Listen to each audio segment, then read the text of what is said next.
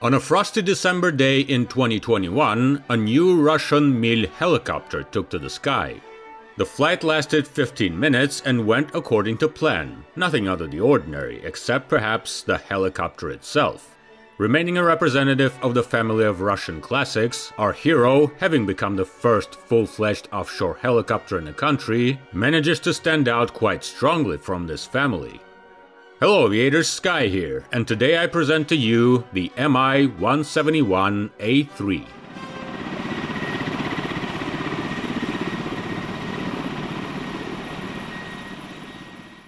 What is offshore? A warm island with a sandy beach and a small office where cunning guys are registered, circumventing the financial regulations of their countries. But today is not about them. Another meaning of offshore is more direct, an object located outside of land, on the sea. It can be ships, various objects such as scientific stations, and most often the infrastructure of energy companies, which in search of resources for a long time have been digging into the seabed. Where there is infrastructure, there is logistics. The obvious solution for maritime logistics is ships, but they are slow and need a lot of fuel. You can fly by planes, but again, try to find an airfield in the middle of the sea, and you can't solve all problems with hydroplanes. This is where rotary wing birds come into play, far more flexible than any other vehicle. But even here, not everything is simple. In the early days of offshore travel, when helicopters first appeared, they were a real lifesaver, and people on ships and platforms were happy with any options. But time passes and the industry grows. Oil and gas companies are developing new fields, often moving farther from the coast in increasingly harsh conditions. The requirements for helicopters are becoming tougher. Just flying no longer works. Now we also need safety, reliability, economy, versatility, and performance. Transportation also developed. An entire industry has formed in which hundreds and thousands of helicopters fly in the fleets of both the energy companies themselves and airlines specialized in offshore transportation. The standards for this industry are being developed by IOGP, the International Association of Oil and Gas Producers. Nowadays, there are quite a lot of birds of the offshore world, among them such machines as the Sikorsky S-92, Airbus H-175 and H-225, creations of Leonardo, the AW-139 and 189, and other machines of a similar class. All of them are new or seriously upgraded. They are all good and they all meet the requirements of IOGP, and therefore customers. In Russia, all of this of course also exists, and the heirs of the Mi-8 rule here. They generally rule here everywhere. However, even these machines, reliable and well-deserved, still do not quite meet some of the requirements of modern offshore operation. Basic modernization does not solve this problem, and in parks of local operators, non-local machines begin to appear. Russian helicopter builders, of course, are in no hurry to give up their sky, and that being the case, they can also claim a share of the world market for such equipment. But in order to claim something, they need to take a big step. Work on the new machine began in 2018. It was supposed to create a helicopter with a takeoff weight of about 13 tons, a flight range of up to 1,000 kilometers or 540 miles, and fully meeting the requirements and standards of offshore operators. There was no desire to make a completely new helicopter. The market is rather narrow, the project wouldn't pay off, and it would take a lot of time to implement. In addition, although the Mi-171 does not reach the required bar, it nevertheless stands very close to it, so it was decided to use it as a base. The result of this work within the walls of the Russian helicopters company was the Mi-171A3. It has many features, so let's take a closer look. Luckily, it was shown in detail at the Moscow Air Show 2021. 19.8 meters long from nose to tail, 25.3 meters including propellers, height 5.3 meters. Maximum takeoff weight 13 tons. A big helicopter. For example, the S-92, which is considered very large among offshore vehicles, weighs about 12 tons. Its appearance, of course, causes some dissonance with the name. Formally, the Mi-171A3 is a modification of the Mi-8 or Mi-171. The Mi-8 family has existed for many decades, and all this time, helicopter builders have been rather conservative in modifying it, adding and updating elements and systems, but without any radical reworking. The A3 model with such a worldview seems avant-garde. So you understand, the Mi-171A2 model, which in theory should be very close to our hero, looks like this. It is somewhat reminiscent of the history of the Tu-22 bomber and its modification Tu-22M. We can't say that the Mi-171A3 is a completely new helicopter, but it was redesigned quite significantly. The helicopter has a practically new nose and central fuselage section. Composite materials are used very widely here, from which large panels and non-critical structural elements are made. But most of the load-bearing parts are still metal, without extremes. The nose is closer in design to the Mi-38 than to older machines. This allowed the engineers to make the cockpit larger, improve ergonomics and visibility. Such an updated design made it possible to reduce weight, or more precisely to maintain it with slightly larger dimensions. Improve aerodynamic quality, slightly reduce noise and vibration in the cabin, modernize air conditioning system, and of course increase structural stability during a hard landing. This is one of the important requirements of customers. And it looks, let's be honest, much more modern. Safety requirements are not limited to structural stability. Since the helicopter is offshore, it flies mainly over the sea, and flying over the sea allows for some risk of falling into that sea. To ensure that swimming in the sky does not turn into swimming underwater, the helicopter is equipped with a whole set of protective equipment. In the lower part, ballonets are installed on the sides. In the passive state, they look like pads glued to the fuselage, but upon hitting the water, they inflate and keep the helicopter afloat. Plus, 2 life rafts are hidden right there, each capable of accommodating up to 27 people. Given that the helicopter carries 26 people including the crew, a situation like on the Titanic is not expected. In terms of evacuation, the requirements of offshore vehicles are also very tough. They must have 1 exit for 2 people on board. It sounds like the helicopter's hull should consist entirely of doors, but they found a way. There are 2 large doors on both sides, all the windows can be pushed out, plus some other ways. As a result, there are as many as 16 exits here, hard to get stuck. The helicopter's landing gear is also seriously different from that of its predecessors, and also incorporates technological solutions from the Mi-38.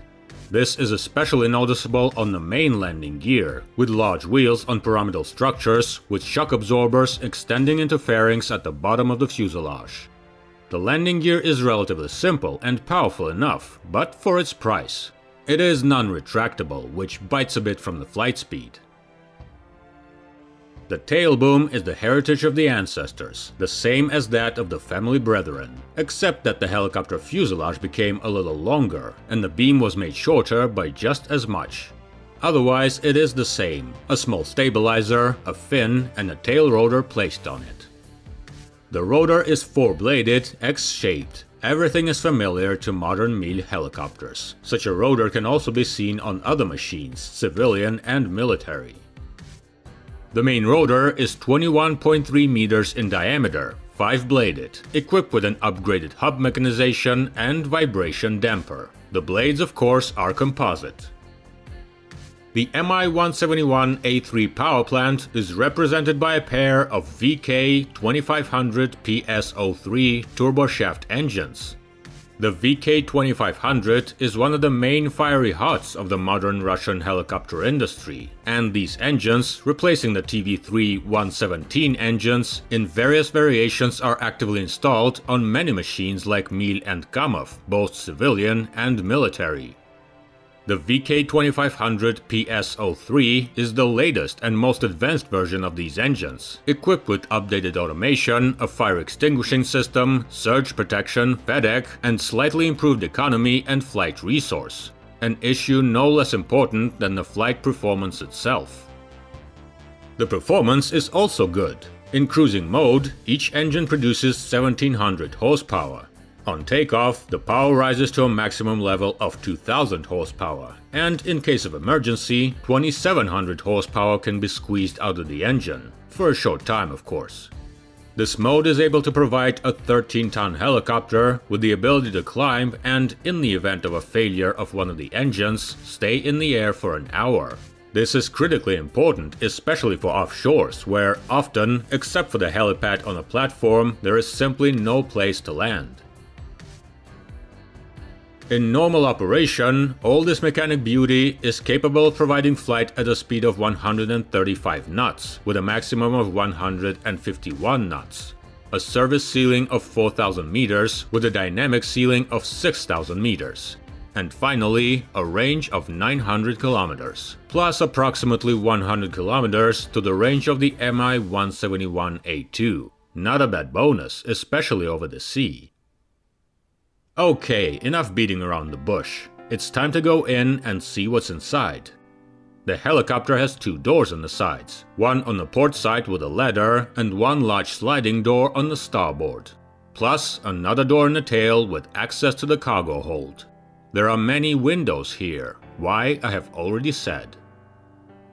The cargo passenger cabin is quite spacious, about 24.3 cubic meters. This volume is enough to accommodate inside passenger seats in a 2+2 layout. Meanwhile, the capacity can reach 24 passengers.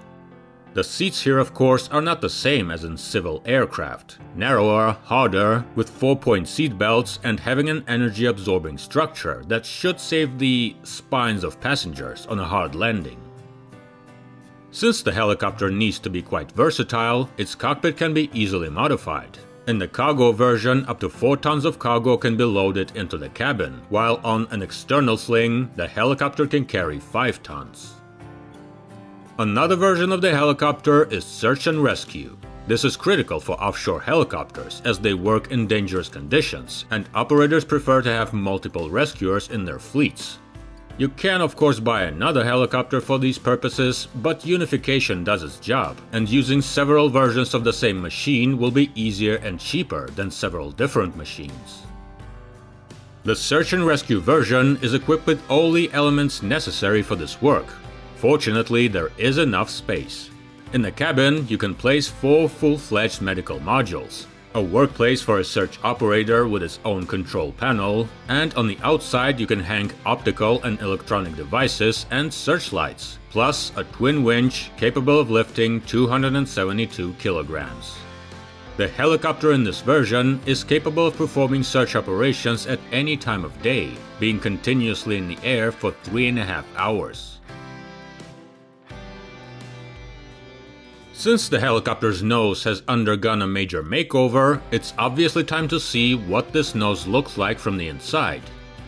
The Mi-171A3 is designed to be operated by 2 crew members, and its cockpit is equipped with the most advanced equipment for Russian civil helicopters. The view, after the modification of the nose, has obviously changed significantly. Now there's a white glazing here that allows you to see everything around quite comfortably. The anti-icing system, of course, applies to it. The glazing is heated. All this should enable a pair of pilots to perform their work in the air quite efficiently and without excessive workload, including special situations such as instrumental landings on oil platforms, flights on autopilot and in manual mode, the aforementioned long search operations in different weather conditions. The requirements for the helicopter are serious, and in theory, it must fully meet them.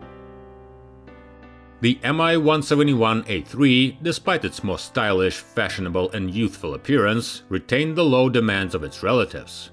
It is able to work in almost any weather conditions, day and night, at any time of the year, in the temperature range from -50 to +50 degrees Celsius, in sea conditions and without mandatory hangar storage.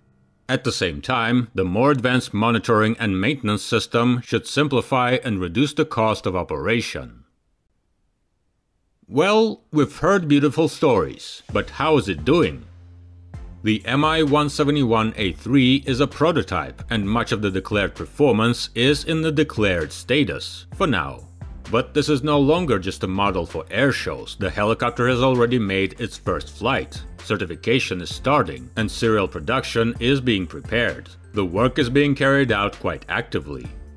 If everything goes well, the machine can be considered born quite quickly, without this painful long-term construction from which some of its brothers suffer. And there is every chance of success. The helicopter, after all, is a modification, so many of its important elements are already there and worked out. It was designed completely digitally, which potentially speeds up and simplifies the program. Obviously, the Mi-171A3 is being created primarily for Russian energy companies that need a full-fledged machine for their tasks, and most likely there will be no particular problems here. It is more difficult to predict the global demand. On the one hand, Russian helicopter builders feel quite confident in foreign markets.